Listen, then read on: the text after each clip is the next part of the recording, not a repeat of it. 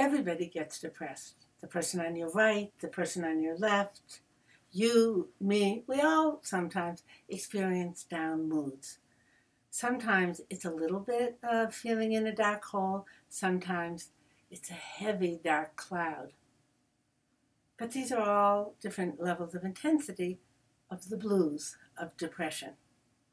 Let's learn what you can do when you feel depressed. Prescription number 1 is a do not. Do not go to a physician to get pills, antidepressant medication. Too many downsides.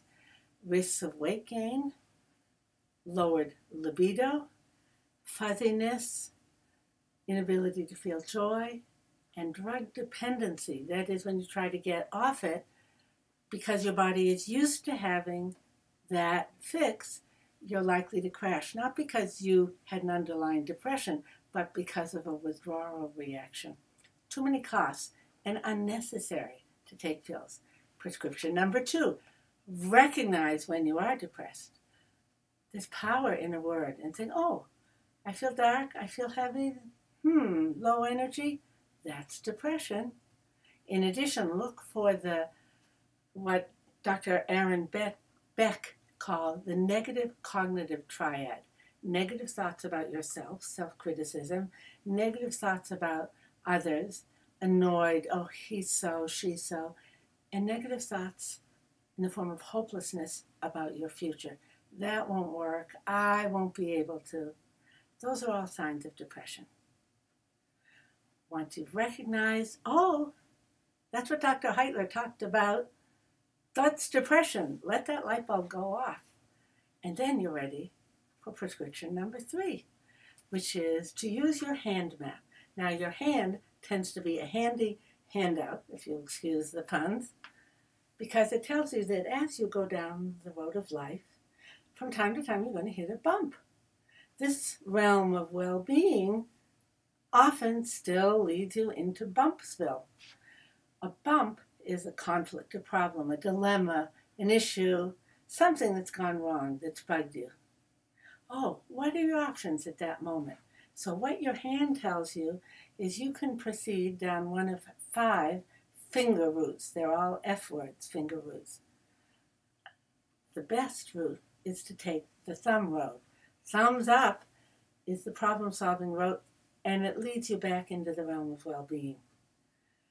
The first finger, that's this one. Get mad, blame, criticize, attack. Not a very good road to take, yet many people take it, and you probably sometimes do as well. Option number 2, fold road. Giving up leads to depression, so we'll come back to that one. Road number 3, freeze, like a deer in headlights. Immobilization prevents you from doing something that would get you hurt. It blocks you, though, from solving the problem. So when something ahead looks problematic and scares you, if you freeze, you won't be solving the problem and you'll perpetuate that anxiety. 4th option, flee. Stop off at the local bar and take a flight into some form of addiction. Okay, so if folding on some important problem is what triggered depression, well, why not unfold? Just go back and fix it. Sounds easy. It's a little complicated. First of all, when you got one of those heavy clouds of depression over you, often you don't know what triggered it. Second, even if you did know, the reason you folded is you didn't feel powerful enough to solve the problem in the first place. On to prescription number 4. A visualization that overcomes those 2 difficulties. It's a visualization exercise that I call the 3 Ps. The 3 Ps are pinpoint the problem, pump up your internal sense of empowerment, and then problem solve. Here's how it works. I'll give you an example with Yolanda. As a psychologist, I often have people come into my office with depression. What was interesting about Yolanda is she looked lovely. She was so likable.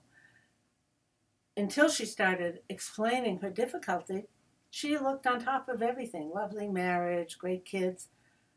Then she started talking, and she said, for months, I'm always on the verge of tears. I even have thoughts of suicide. I try to talk about it with my husband, and he gets mad because it's the same thing over and over again. Light bulb, serious depression. Okay, Yolanda, let's get right to work. Have you done anything for it already? She says, I've been for 3 or 4 months on an antidepressant, and it's done nothing except taken away my sexual feelings. Maybe that's why my husband is so annoyed with me, and I feel bad about that loss also. Okay, let's move forward. Close your eyes, Yolanda. Allow an image to come up of someone or something that you could be angry at. Not yourself, someone out there. Yolanda said, I see the boardroom where I work. I work for a very large construction company. And every so often we have meetings, actually quite frequently, of all the project supervisors, of which I'm one. The rest are all men. So what's going on in that meeting that bothers you? They ignore what I say. They tell me I'm wrong. No, that's not right. Or they just interrupt me and go on as if I didn't have a voice at all. In that scene, Yolanda, who looks bigger, you or them? That question is the test for whether we've identified the bump. Yolanda said, I feel very small, like a little girl, and they look huge, like big football players, which probably a lot of them were. Excellent, Yolanda. That's the test that says we've pinpointed the problem. Let's go on to pumping up. Take a deep breath.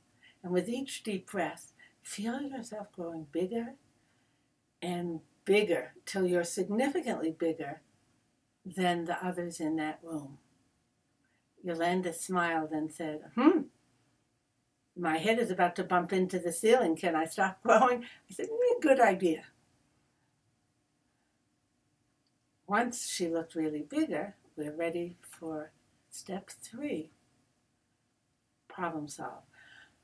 Problem solving begins with gathering information. Yolanda, what can you see from that larger, empowered position that you couldn't see when you were feeling very small? Yolanda said, they don't look scary to me anymore. They look frightened. I think they're intimidated by the fact that I really know more than they do. I studied with advanced degrees, both in business and in construction management. They know a lot, but they haven't got the academic credentials I do. And also, my boss really respects me. And I think they're threatened that I'm going to get promoted above them. With that new knowledge, what new solution can you see? Yolanda said, I see something else too. I see that the little version of me was talking in this little voice, or wouldn't speak up at all. Or when I spoke up, it was with an inner feeling that they're not going to listen to me. What's the solution that's coming to mind now for that problem? I'm done with being that intimidated little girl. From now on, when I go into those meetings, I'm going to speak up with confidence, extra loud. If they don't listen to me or if they interrupt me, excuse me, I want to put this thought out. I think it's very important. If they say no to me, I will very nicely and strongly say, yes, I agree that could be a problem, and I want to bring back what I said before because it's very important. I can stand up for myself. I asked Yolanda, how are you feeling right now? Yolanda smiled. I'm not in the hole anymore. I have no heavy, dark burden over me. I feel great. You can feel great too. Life is not an endurance contest. If you feel down, lift yourself up with these 4 prescriptions. Thank you.